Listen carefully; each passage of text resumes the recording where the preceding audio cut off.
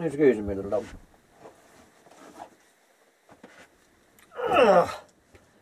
Hi guys, it is a lovely moonlit night here in the collapse of everything as the little dog and I count down our final 3 days at Bugs in a Jar Farm before heading off into points southward. But it is a, where are we? It is a Thursday night, October 26, 2023, and guys, as you may be aware, I I got a little carried away in my last video. That fellow on the other channel that we don't talk about on this family channel tried to wrestle me for that rant, and I said no, I claim this one. So if you are a big fan of Jessica Wildfire, I hope I hope you don't throw out the baby with the bathwater by unsubscribing from this Doomer channel. But now that I got that off my chest, I can get back to my old boring chronicler of the collapse himself. So this was the original chronicle that I was planning to do today before that little whatever that was from Jessica Wildfire crossed my desk. So that we're going to take a deep breath and get back to the business at hand, which is chronicling the collapse. And this is an excellent, I think, excellent analysis from oilprice.com about peak oil. Now, guys, I'm not that stupid. I understand that oilprice.com is catered toward oil investors. So it's not surprising that this article is showing up simply, no byline, just simply saying editor oilprice.com. I'm not that stupid. I understand that oilprice.com has an agenda, but even so, that does not mean that their agenda is necessarily wrong. I think this is the best, most reasonable analysis of peak oil demand and where oil drilling and therefore carbon emissions are going on this planet that I might have ever encountered. So I want to thank oilprice.com and Yahoo News for running this piece, which I am going to share with anybody. The great peak oil debate. You know what? When I first went down this rabbit hole in about 2008, I was a major peak oil catastrophist. I honestly thought that that we were going to hit peak oil probably about now. I would have to listen to some of my early videos, and that global industrial civilization was going to be in full, Mad Max decline by about now.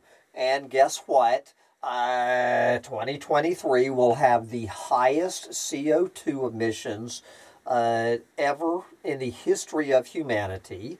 And right here in the good old USA, under Joe Biden, as I reported last week, we pumped more oil out of the ground in the United States last week under Joe Biden than we have ever pumped at any week in history, including under Donald Trump or either one of the Bush boys. So anyway, I see exactly zero evidence anywhere that the demand for oil, at least, is going to peak anytime in the next 30 years. The question is the supply. But this is, take it away, oilprice.com editor. Big Oil's mega acquisitions raise questions about peak oil demand.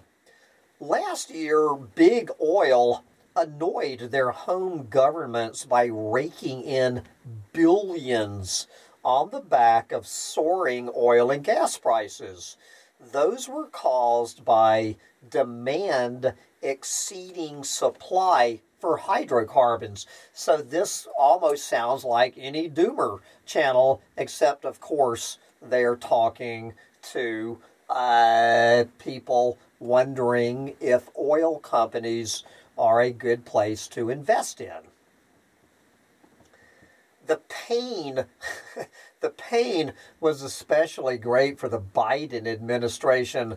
Despite its efforts to clip the industry's wings, and again, so obviously oilprice.com is still serving up this propaganda that Joe Biden is an enemy of big oil. Despite that ridiculous propaganda, despite its efforts to clip the industry's wings, U.S. oil booked all-time high earnings. So not only did it book all-time production, not only are we seeing all-time greenhouse gas emissions, U.S. oil booked all-time high earnings, meaning it is time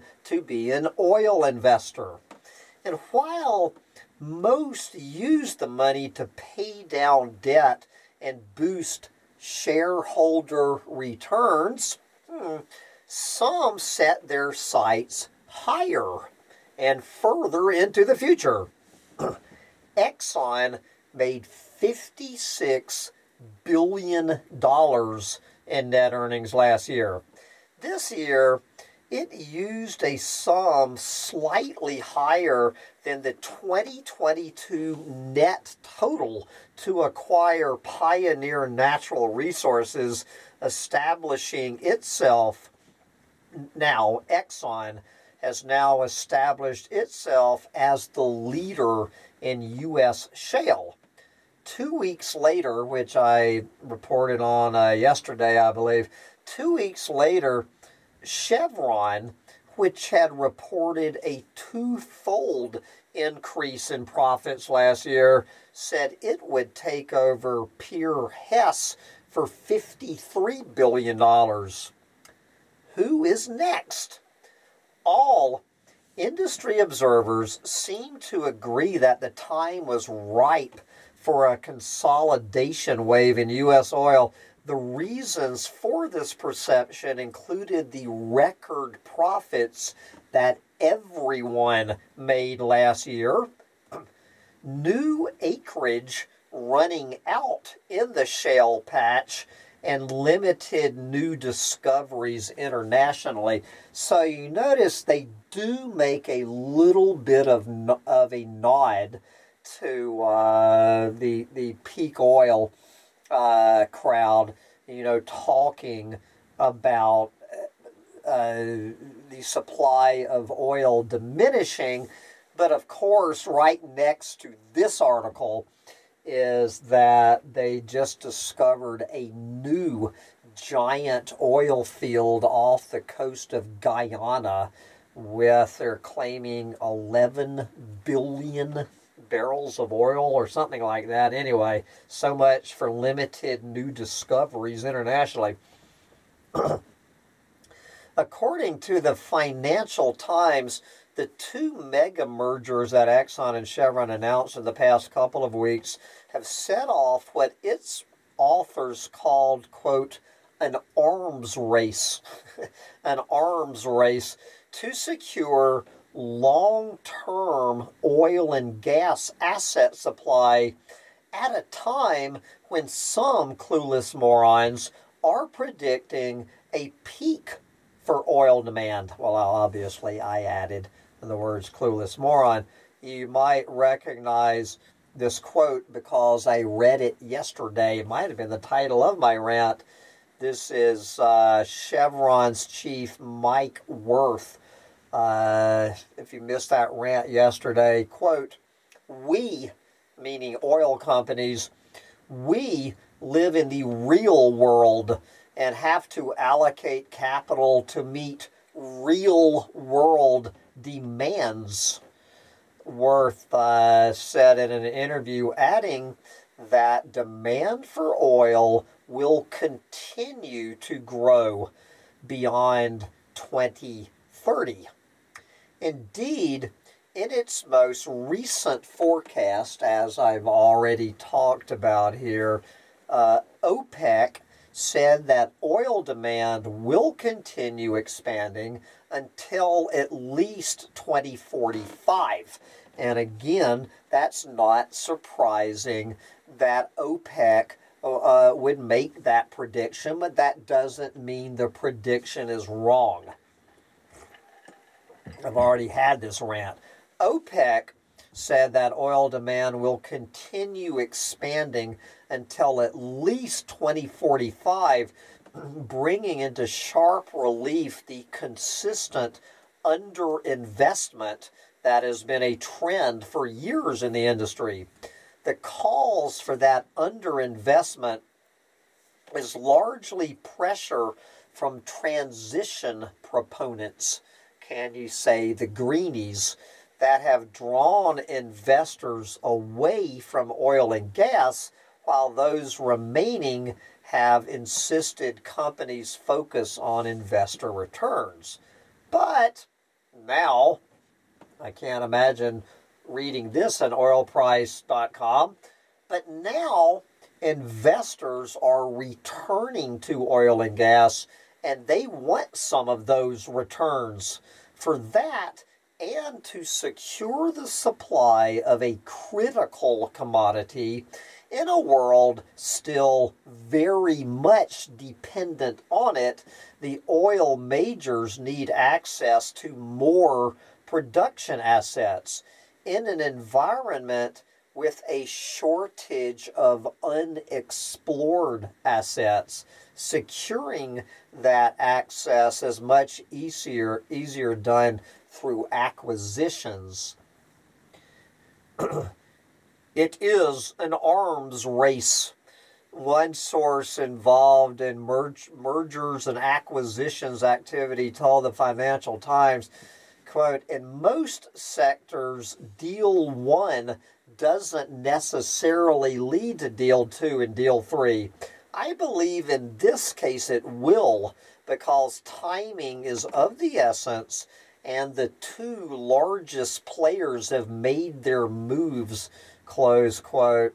In a recent Forbes article, public analyst and energy consultant David Blackman also pointed out the need to secure production for the future as motivation for the mega deals, and it was a long-term need. Quote, the common thread connecting these deals is majors looking to refill their pipelines to maintain production against a declining asset base. So you see the shadows of peak oil creeping into these stories. To refill their pipelines to maintain production against a declining asset base as they anticipate their legacy businesses staying profitable into the 2030s. That was one of these analysts, Andrew Dittmar. All of this all of this goes against, what is being printed, this propaganda, this greeny propaganda being splashing all over the mainstream media news. I've noticed this unadulterated horseshit, in my opinion. All of this goes against what the International Energy Agency said a couple of days ago in its latest World Energy Outlook, that oil and gas demand growth will peak within the next 7 years. The head of the IEA had made the prediction in an op-ed for the Financial Times last month. Now that the report is out, so is the official prediction. This is the newest it's not a bright green lie. What kind of lie is this? Is not a bright green lie. I guess it's a kind of like a diarrhea brown lie. The official line now, the official prediction, oil demand will peak before 2030, along with gas and coal demand, as solar and electric vehicles displace millions of barrels in oil demand. The IEA sees a tenfold increase in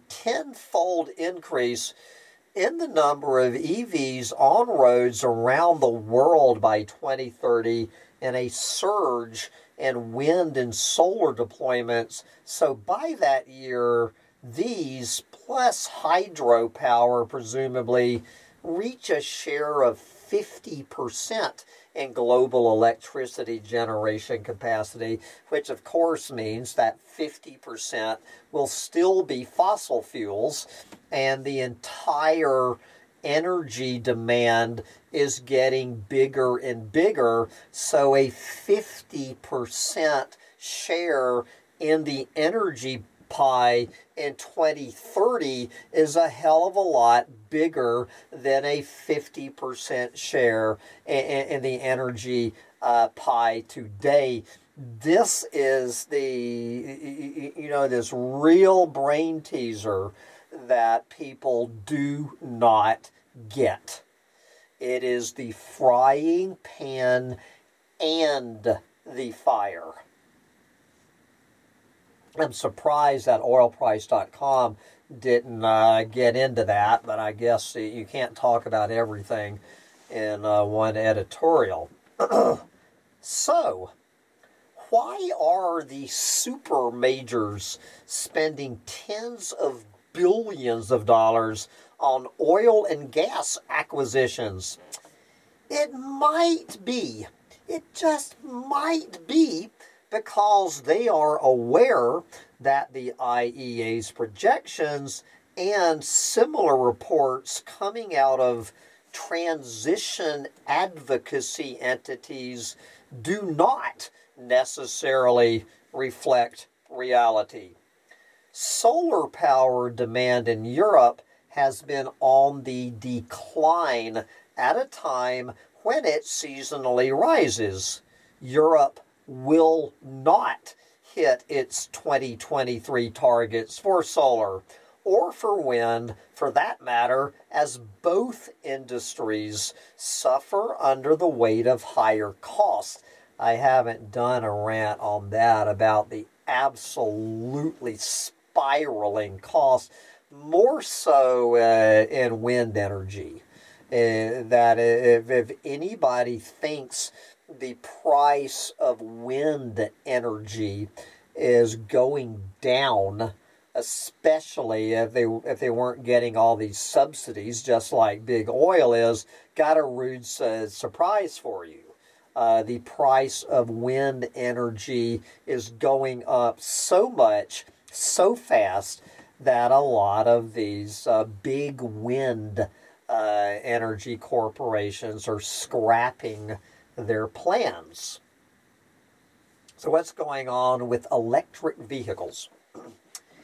EV sales are not exactly taking off in the U.S. In the third quarter, total EV sales in the country were a little over 300,000, which Cox Automotive said was a record high. There's just one little bright green lie in the middle of that. All car sales, however, were over 3.8 million, making the share of EVs quite modest. Yeah, there were 12 times as many. 12 times as many gas-sucking cars and trucks and SUVs sold in the past 3 months as Save the Planet electric vehicles, for the simple reason that nobody trusts these EVs to get them to where they're going. And the price of those damn batteries and insurance and everything, that people are figuring out that EVs are a joke. Super majors, I love that word, super major. It's all one word. I mean, you know, the giant oil companies rarely make stupid and expensive decisions, especially when these decisions are this expensive. The decisions by Exxon and Chevron to grow through acquisitions were made with a view to the realities of energy demand. That is why neither supermajor went on a shopping spree for EV charger makers or wind turbine developers.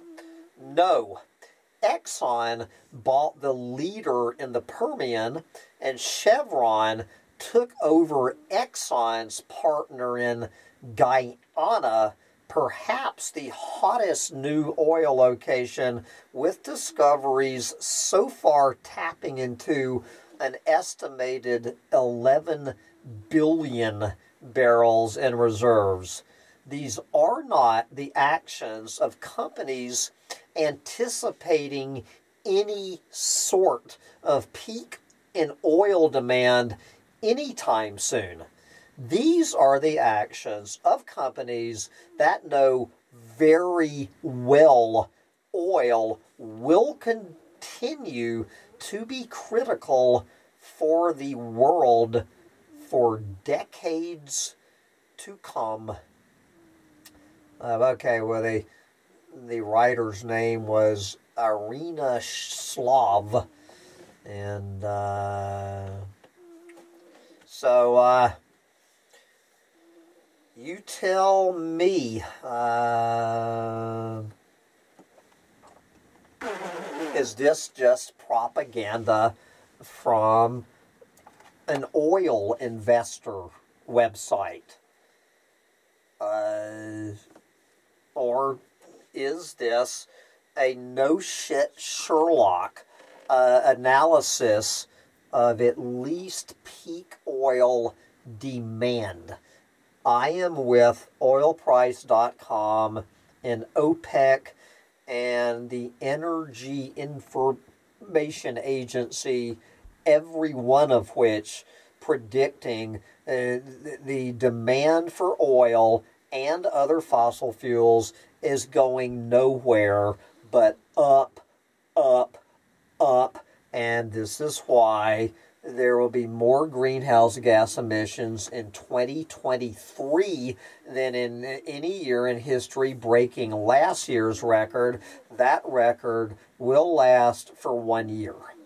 And in the year 2024, you will see more greenhouse gas emissions being emitted on this planet than in 2023. So the record that's getting ready to be made will stand for 1 year, just like the all-time record for greenhouse gas emissions lasted last year.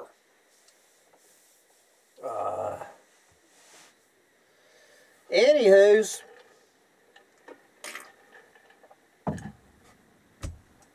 and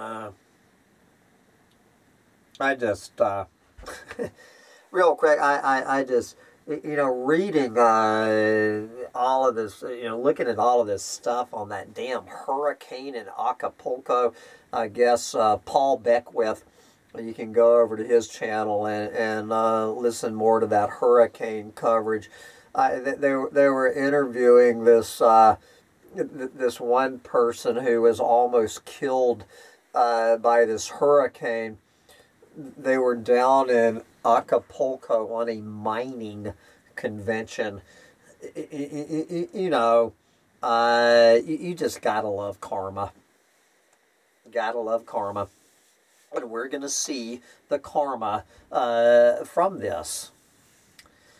Anyway, I've got to wrap this up and figure out how to burn some more fossil fuels while I still can. Bye, guys.